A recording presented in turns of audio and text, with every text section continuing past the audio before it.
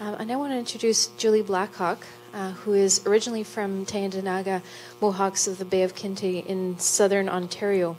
And she is Senior Counsel with Justice Canada's Aboriginal Law Centre in Ottawa. And she provides litigation support on Section 35 Aboriginal rights and title issues for litigation teams across the country. And she joined the department in 2000 as a litigator in the Vancouver Regional Office, where she worked on a variety of matters, including the Prophet River or Wolf Treaty 8 litigation, and also the Tsilhqot'in Roger William trial litigation team. In addition, she's worked in the specific claims branch on matters before former Indian Claims Commission of Canada. Thank you, Julie. Thank you, Amy, for that kind introduction. And thank you for inviting me to come speak and share some perspectives from the Federal Crown. The focus of my talk today is to highlight some of the implications of the two decisions, Grassy Narrows and Tsilhqot'in, on Aboriginal rights and the management of natural resources from the perspective of the Federal Crown. I'll start off with a brief overview of the two decisions. Of course, most of us know that in Tsilhqot'in, the Supreme Court declared for the first time an Aboriginal group had Aboriginal title to a defined area of land in Canada, and that both the federal and provincial government could pass laws that applied to Aboriginal title lands and could infringe provided that we satisfy the justification test. The Crown is of the view that the decisions do not substantially expand or alter the existing law with respect to Aboriginal title. Rather, the Court summarizes the principles outlined in earlier jurisprudence, namely the test for Aboriginal title articulated by the Supreme Court of Canada in Delgamuukw, that to establish title, a claimant First Nation must establish sufficient occupation prior to European sovereignty, where present occupation is relied on, continuity of occupation, and at the time of sovereignty, exclusive occupation. So none of this is new. But the court does provide guidance with respect in particular to the sufficiency of occupation, the first element of the test. In particular, the court highlighted that in addition to the common law test for possession, the perspectives of the Aboriginal claimant groups and perspectives on occupation are particularly important. Accordingly, First Nation land use patterns, natural boundaries, the carrying capacity of the land, evidence of seasonal rounds are examples of some of the kinds of evidence that may shed light on First Nation perspectives with respect to occupation at the relevant time periods. Contrary to the submissions of the Crown, both federal and BC, the court held that occupation sufficient to ground title is not limited to small specific sites such as villages or burial sites. Rather, we now know that title may extend to larger, albeit still defined, tracts of land that were regularly and exclusively used by the First Nation claimant group.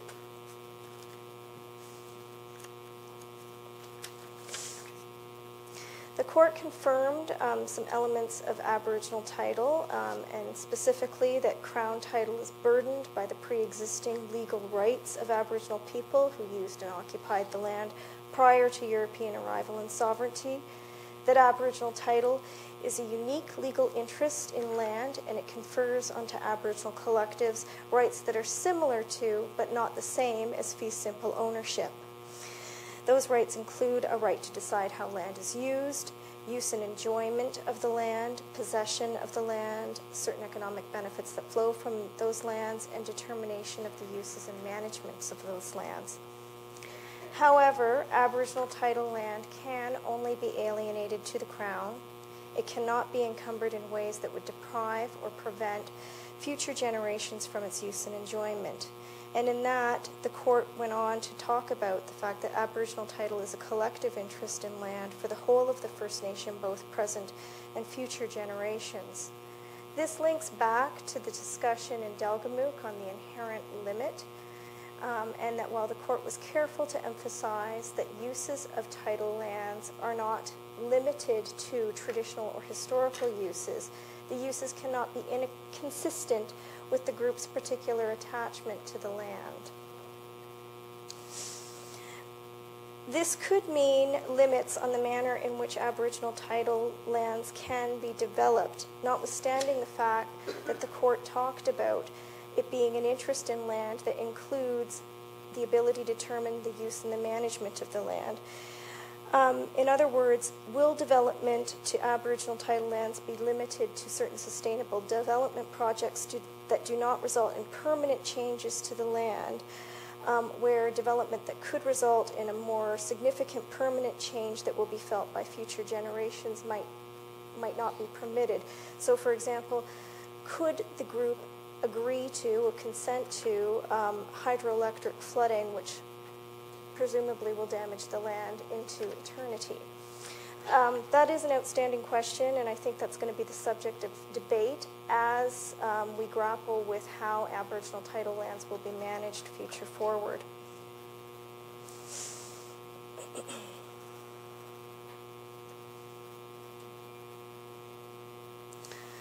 What is clear is that once Aboriginal title is established, the Crown owes fiduciary duties to the collective when dealing with the lands. But we may encroach on Aboriginal title lands if consent is obtained or if it satisfies the justification test. What manner consent will take on is again an outstanding question, and it links back to this inherent limit and the interests of the future generations.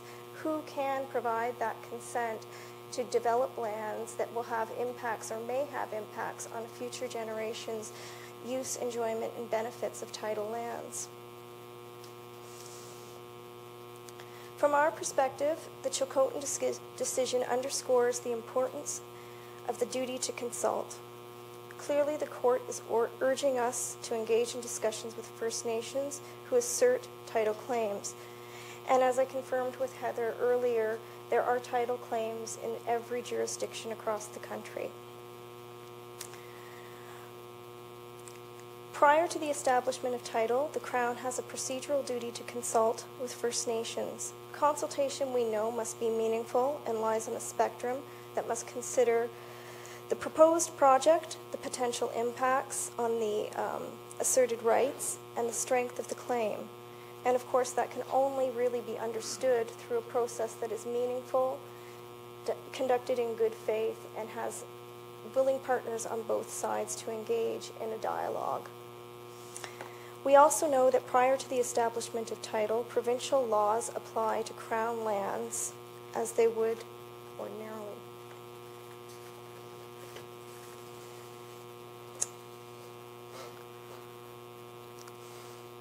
After Aboriginal title is established,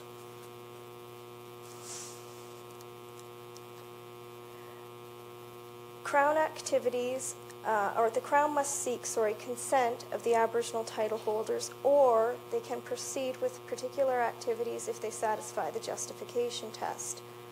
In Tsilhqot'in, the court applies the infringement test in essentially the same manner as was articulated in earlier jurisprudence. Government action will be held to infringe if it meaningfully diminishes one of the characteristics or incidents of title. And as I discussed earlier, the right to occupy, possess, economic benefits, management for future generations. However, the court was clear that not all government action constitutes an infringement, and they suggested, for example, that certain environmental standards or regulations may not amount to an infringement of Aboriginal title, because presumably Aboriginal people are also concerned about the environment, just as everyone in Canada is and should be. However, the manner of the dialogue perhaps needs to consider Aboriginal perspectives a little bit more clearly, because the legislation arguably does not account for that. But again, I will leave that for others to debate and decide. To infringe Aboriginal title, a government must demonstrate that they have fully complied and discharged with their duty to consult. Assuming that hurdle can be met, The second stage of the inquiry is the action supported by compelling and substantial government objectives? And here the court emphasized the broader goal of reconciliation, and that requires a consideration of Aboriginal perspectives, interests and concerns, as well as the broader public interests. Assuming that element can be satisfied, the third element of the inquiry goes to proportionality. Is the action consistent with the objectives and consistent with the federal Crown's Crown's fiduciary obligations to the group?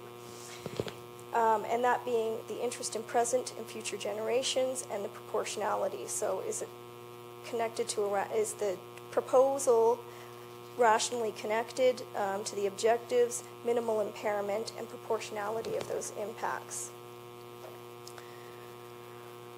Since Tsilhqot'in, consultation has been relevant to justification, but what is now clear is that this is the first or preliminary step that must be overcome before you get to the other elements of the justification test.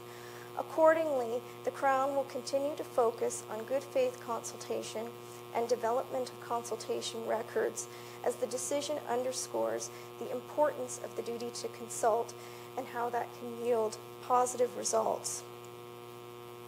The court is clearly merging the HIDA and consultation framework with the Sparrow justification framework. Is this a move towards a more uniform standard to assess the infringement of Charter and Section 35 rights? I think that it's clear that we draw inspiration from the Section 1 analysis, and the courts are trying to make a more uniform test here. What's less clear, though, is the kind of development that could be justified to take place on Aboriginal title lands that is in keeping with the Crown's fiduciary duties. In Tsilhqot'in, the court noted that incursions that would substantially deprive future generations of the benefit in land could not be justified. Yet in Tsilhqot'in, the court notes that activities like forestry, mining, hydroelectric development, and strip mining could be justified if there were broader public interests at stake. I think it's clear that the justification standard is higher now than was contemplated in Tsilhqot'in, but it's unclear where the line is in terms of probably not a strip mine, but what would be justifiable. Again, I think that can really only be determined through meaningful dialogue, and the consultation framework gives us a tool to use to get to that. Similarly, the proportionality element is difficult to comment on in the abstract, but it's clearly an essential element to factor, and the courts will certainly look at the proportionality versus the proposed or anticipated benefits of a project when they're assessing a claim. Finally, and importantly from the federal Crown perspective, is the court's confirmation that provincial laws of general application apply to Aboriginal title lands subject to the justification test, and that interjurisdictional immunity no longer has a role to play in the context of Aboriginal rights. Where there is no competing federal legislation, the two relevant questions are, was the provincial legislation intended to apply, and if so, does it unjustifiably infringe title? This aspect of the decision, in our view, simplifies what has long been an area of uncertainty and an issue of profound concern for the provinces, as Heather talked about earlier today. Turning now to the Grassy Narrows or Keewatin decision, the court was clear that Ontario alone has the ability to take up Treaty 3 lands and regulate in accordance with the treaty in Section 35, that no two-step process is required that necessitates federal supervision or approval of provincial takings-ups. Again, in our view, this is consistent with earlier jurisprudence, where the courts confirmed that both levels of government, federal and provincial, owe duties to consult, and that the treaty is an agreement between First Nations and the Crown.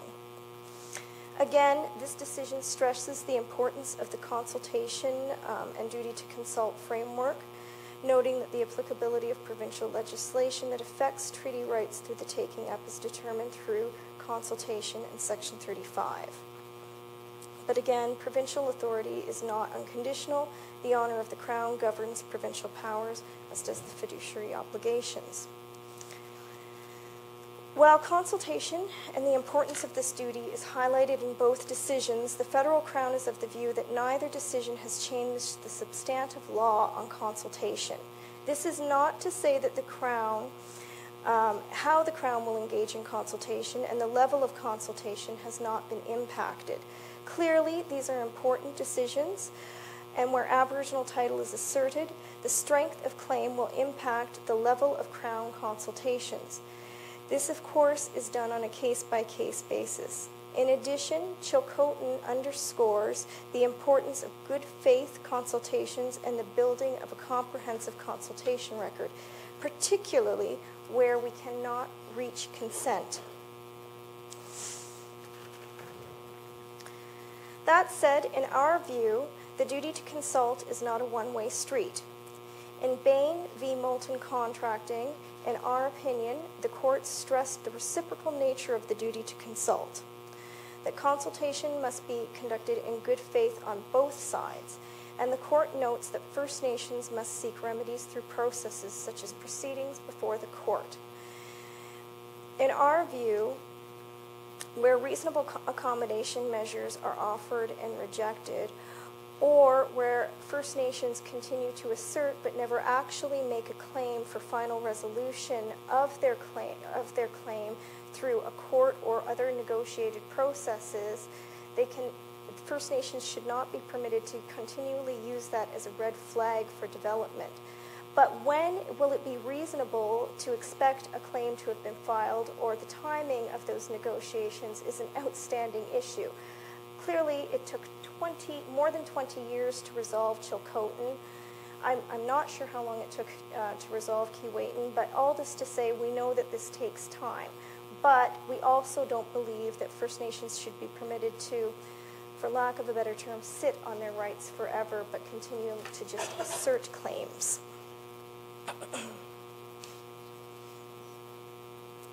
With respect to accommodation, again, in our view, no new law was created, but the courts have emphasized in these decisions that accommodation cannot be excluded from the outset of any consultation process, the importance of assessing strength of claim, and how this can guide what accommodations are required and what accommodation measures are reasonable in the circumstances and responsive to First Nation concerns with respect to potential adverse impacts. In our view, accommodation measures appear to fall into three broad but not watertight compartments, that is, avoidance, mitigation, and offset. But a combination of those measures may be appropriate depending on the nature of the interest and the potential impacts.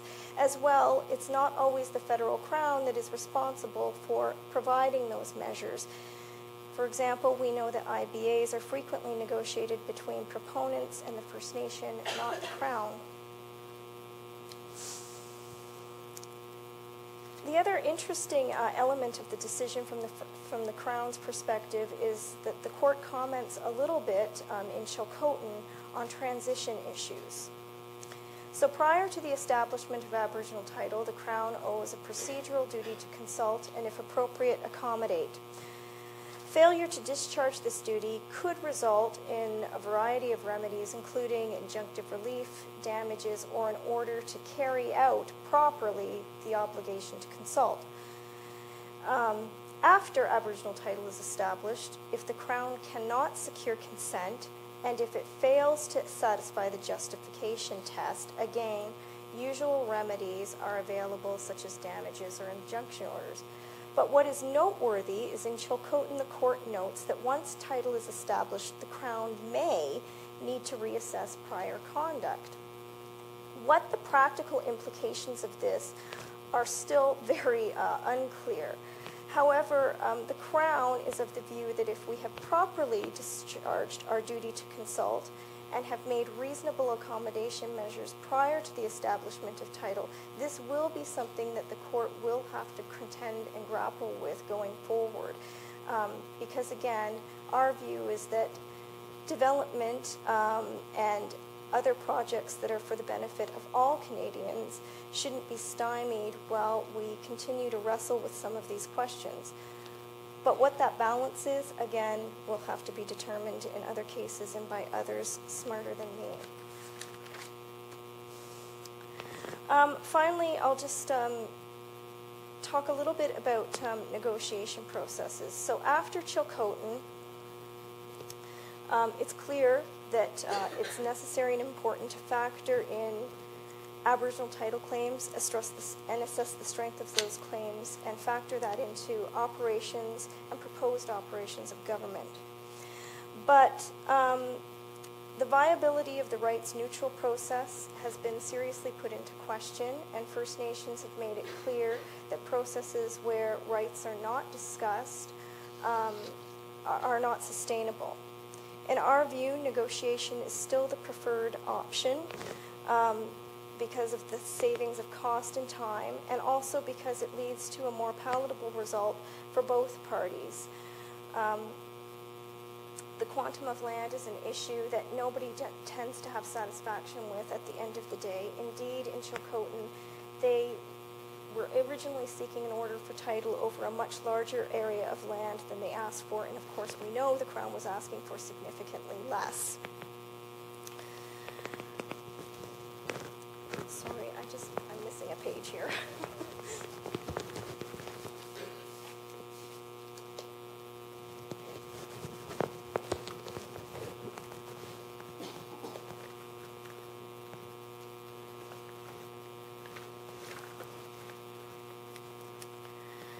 So, where does that leave us? On July 28th, Canada announced some further action to advance treaty negotiations and reconciliation in response to the report prepared by Douglas Eiford, the Special Representative on West Coast Energy and Infrastructure.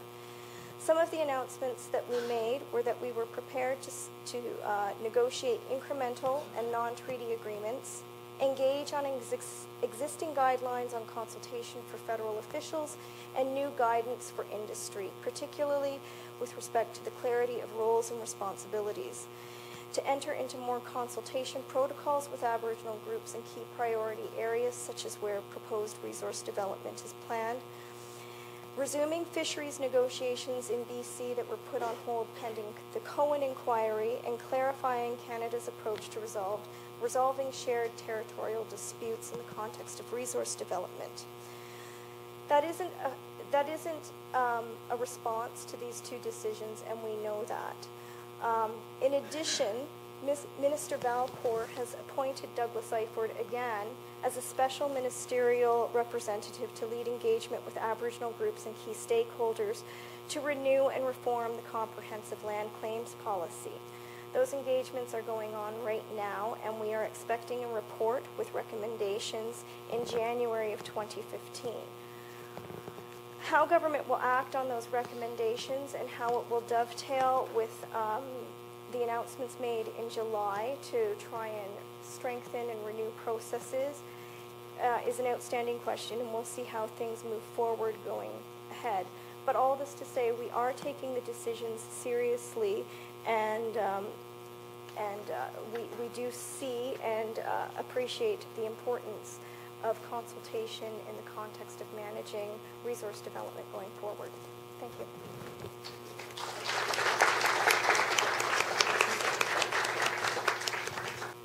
Okay, we have some time for questions here. We have where's the other mic? Oh, Jason's got the other mic. We'll go to that side. Is it Peter? Right there, Jason. Okay, I'm just taking my IOU from before lunch, so it really related to the discussion prior to lunch, and the discussion involving Ovid and others about the shortcomings of the Canadian legal system as it applies in Aboriginal issues. I spent a long time arguing that very point. The problem, of course, is that the judges are never going to admit that they're functus on this issue.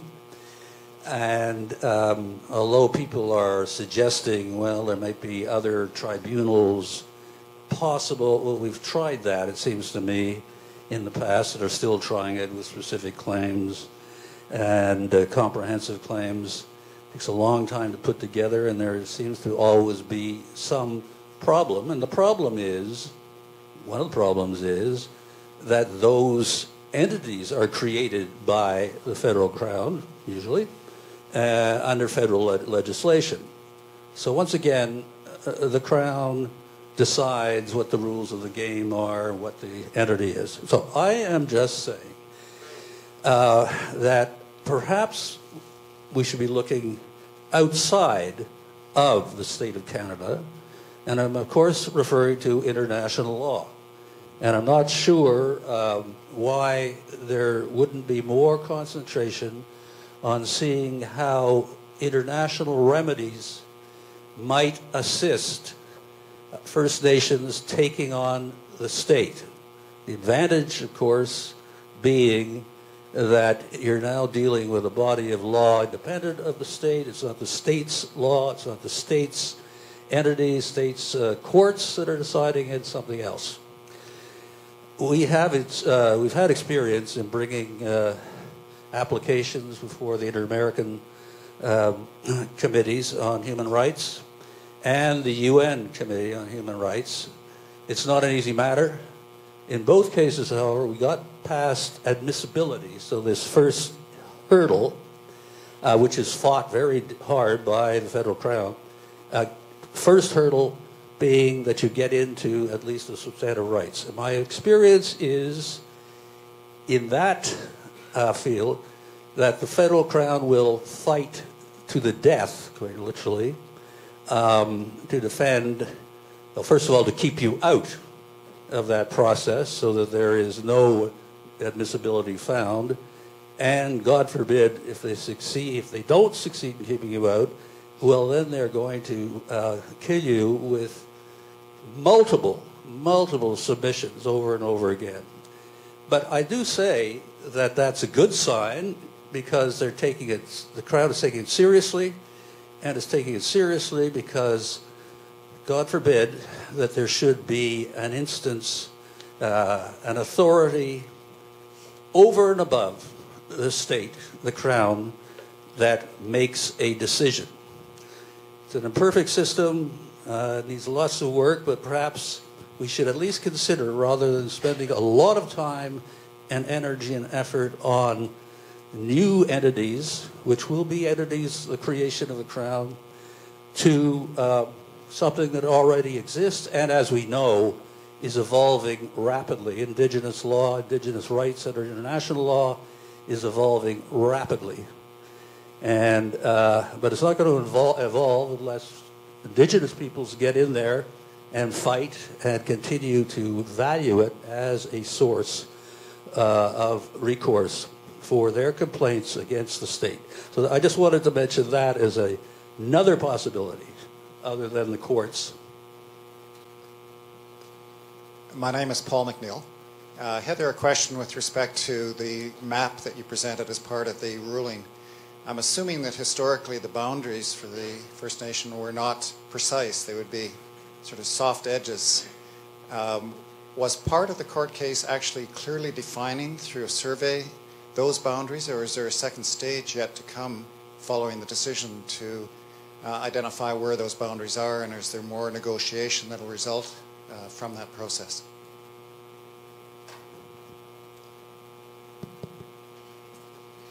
Thank you for that question. It's a really good question. The origins of the claim area, so as I mentioned, the Tsilhqot'in territory is much, much broader than the claim area. The first action was started as a defensive measure in the face of an application, a commercial logging license. Now, that was 1980. 1889 was when that action was filed. So if we think the patriation of the Constitution, Section 35 is 1982, we're really at early stages of the development of the law, and they brought it as a trapping rights, an Aboriginal trapping rights case, just for that trapline territory. Then in 1998, the Brittany Triangle was added, and the two actions were consolidated into a claim for Aboriginal title and trapping rights, because by then we had Delgamuukw. This is long before my time, by the way. So the claim area was sort of an accident of history and how the whole thing got pled, and it was kind of in response to, at the front of our mind was this decision in Tsilhqot'in, which said, you can't you can't ask for a declaration of rights or title in the abstract. It has to be in relation to a particular threat. So we were bringing, or the plaintiff was bringing the action in relation to that particular threat of clear-cut logging. In terms of what Justice Vickers where he actually delineated the boundaries, he didn't include that map in his trial judgment. He sort of described it in words. That was something that the plaintiff's legal team, we tried to show on a map where exactly that was, and the Supreme Court of Canada adopted that map and put it in their judgment. But in my other life, I'm a solicitor and I do on reserve commercial leasing and stuff like that, and I have that exact question. It's like, well, okay, this isn't a survey, so it's this how precise are those boundaries? And to be honest, I haven't been involved in that implementation side, so I don't know what will happen about that, but presumably there will need to be a survey. It'll need to be known with some precision. Whether that gets registered in the land title office, I don't know the answer to those questions. Does that help? Yeah. I guess what I can say is I can add that I have been part of the team that's been discussing with BC how to move forward with this. Perfect. And one of the questions that we have is, what are the boundaries? And we have a slightly different interpretation. Heather was saying approximately 2,000 kilometers. We're saying approximately 1,750 square kilometers. So this clearly will be an issue for further discussion and debate amongst the Tsilhqot'in National Government.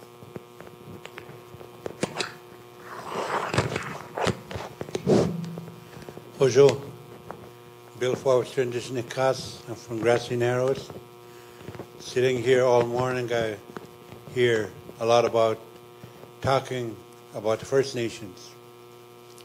And I happen to be one of the First Nations in Grassy Narrows. I'm a band counselor for my community, and I want to follow up these discussions. Kuna gawin daan kanot tamak uegawin snabimwan.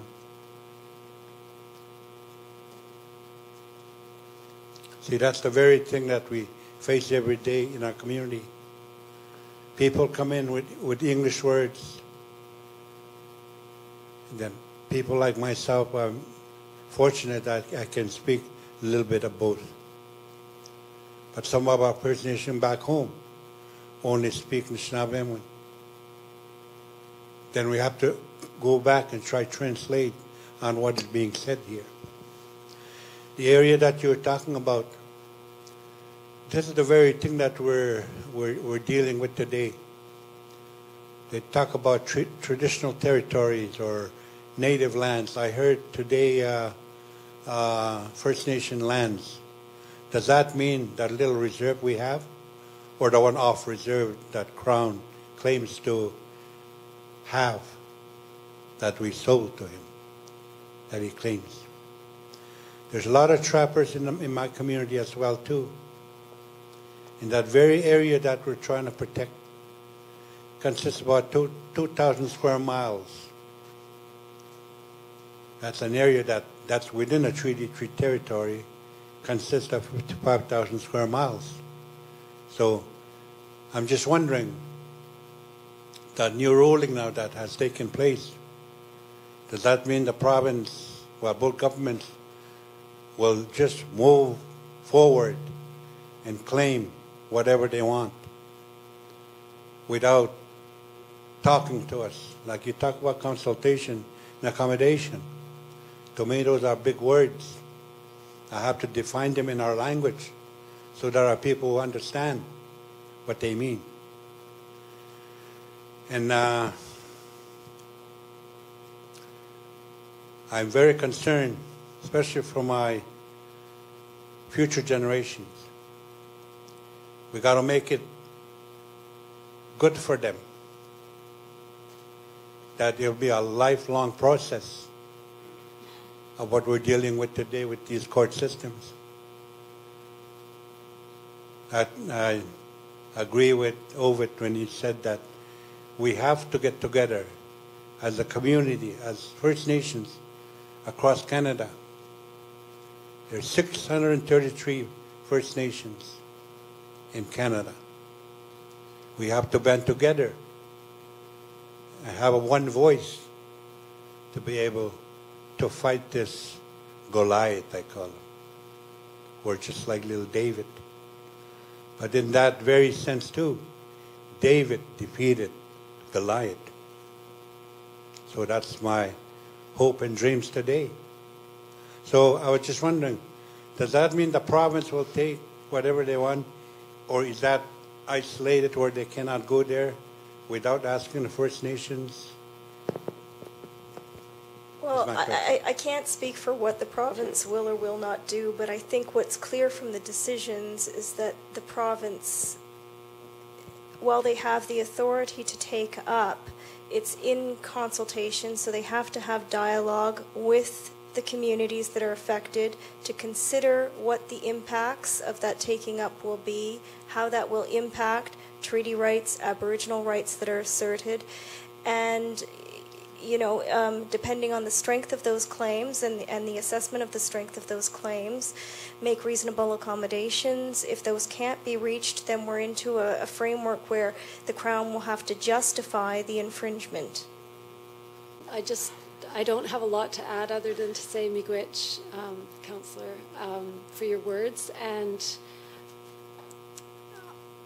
I think there is a lot of work to be done. One thing I would have liked to have spoken about at this treaty at this conference is, there's an argument. I think others will be speaking about this, but there's an argument to be made that this two pair of decisions really gives a lot of tools to non-treaty First Nations, but it doesn't give the same tools to treaty First Nations, and so that creates a bit of a double standard.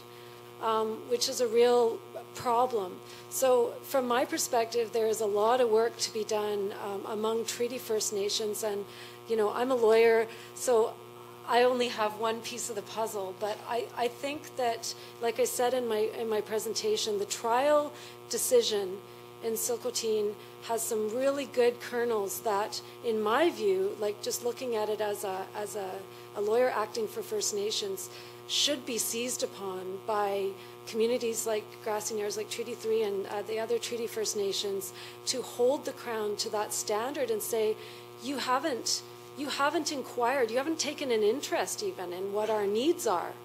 Therefore, the very fact that you haven't even done that means automatically, you can't justify what you're doing.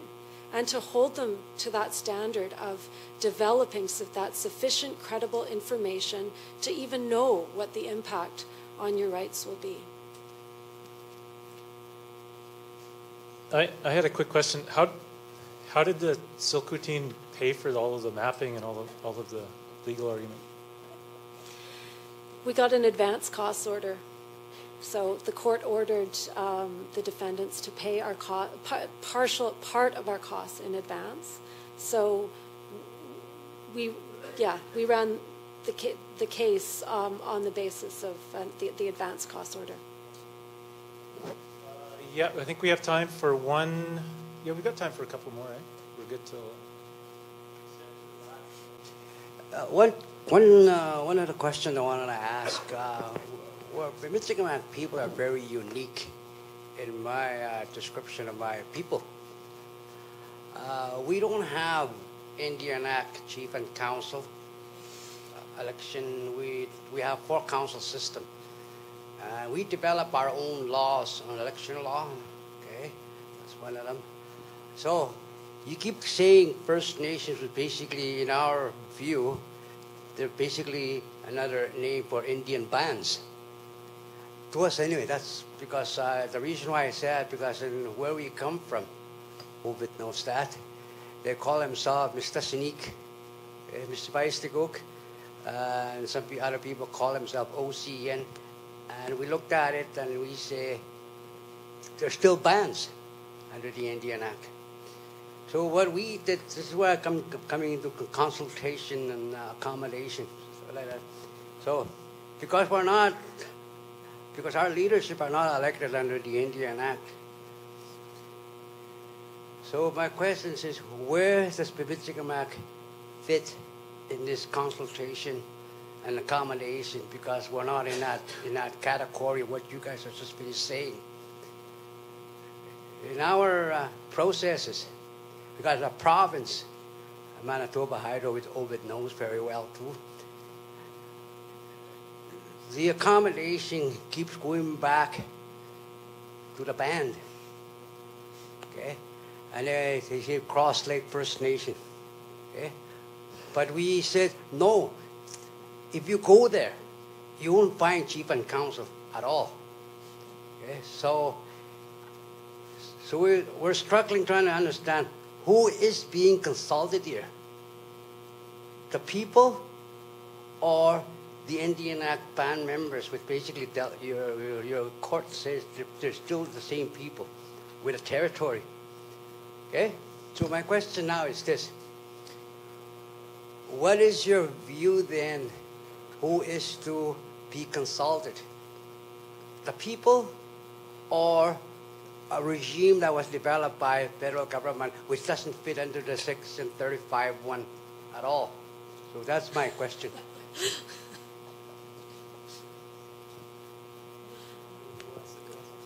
I'm dying to answer that question.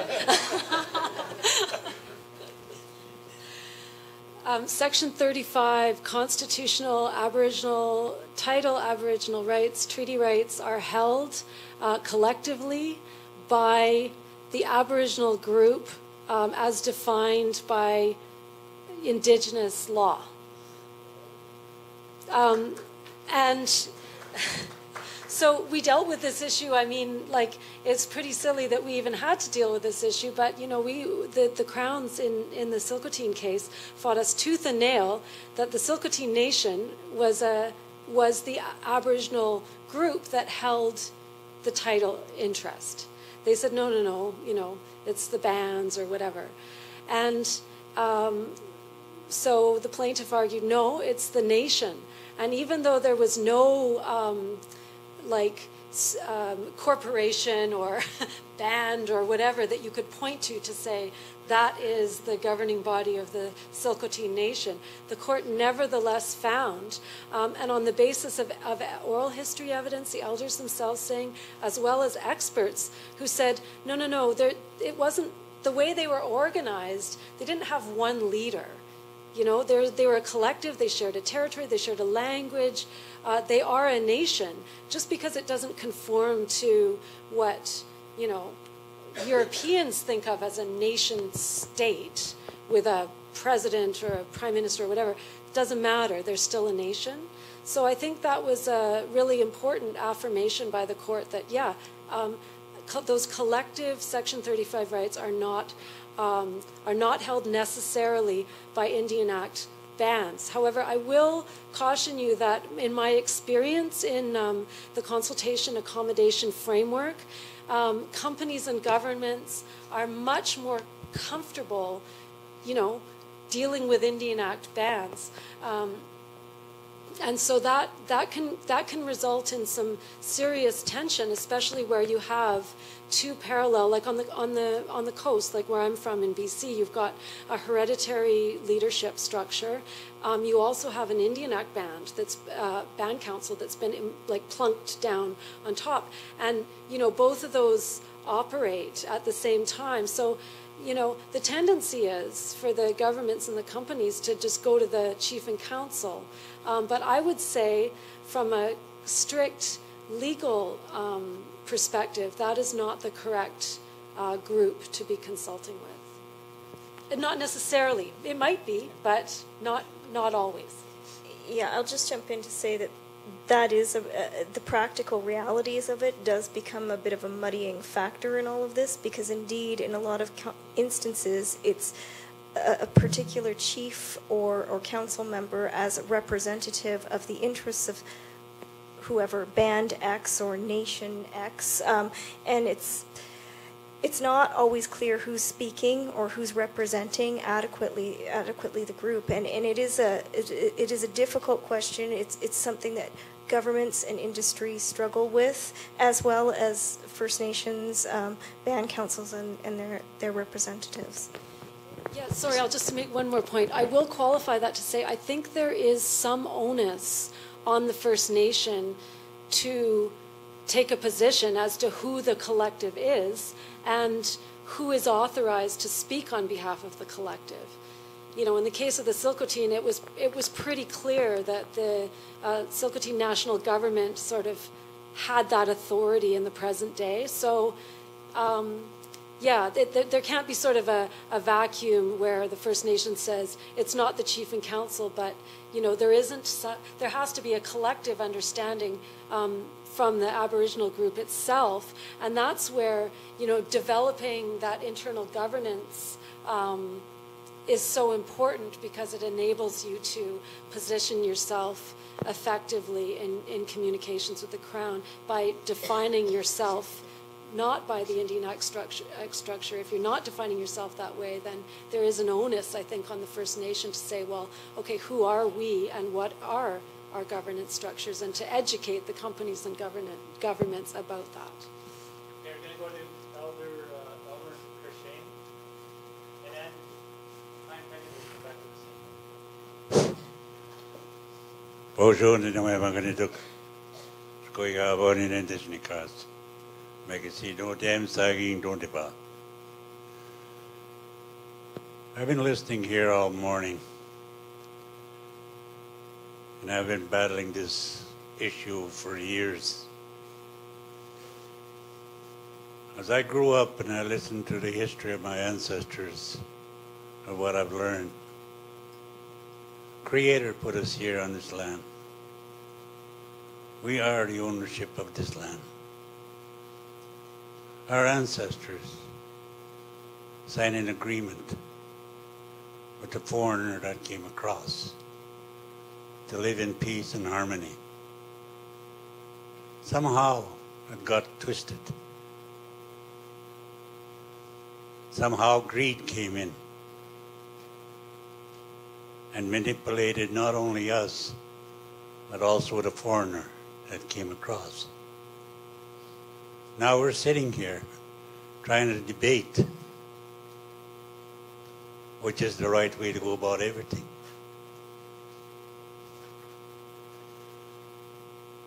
I've been listening to this history for years and years.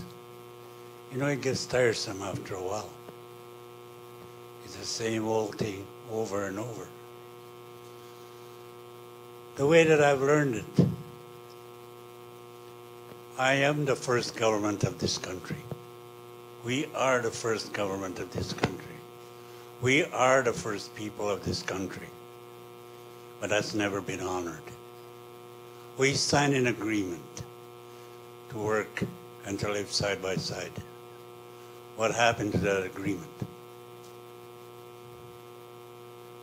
Yes, we have all responsibilities. And that responsibility is for the future for each and every one of us. But somehow, we're playing games with ourselves, trying to claim ownership, trying to claim kingship. Why? Where is the family concept of the wampum belt that was mentioned a while ago? this morning. I will govern my people the way they want to be governed. You'll govern yours the way you want to govern yours. What happened to that? To live side by side. You know, I'm going to be bold, and I'm not going to be afraid. This is our land. Lock, stock, and barrel. And I'm quoting one old chief from BC. Maybe Ovid remembers him. You know, here today, we're debating about all these questions. Here we're trying to find some justification to bring some understanding. In the meantime, while we're trying to bring justice, our present government is selling our resources to the other side of the world. What are we going to have left after other people have control of everything and we don't have nothing? Have you ever thought about that?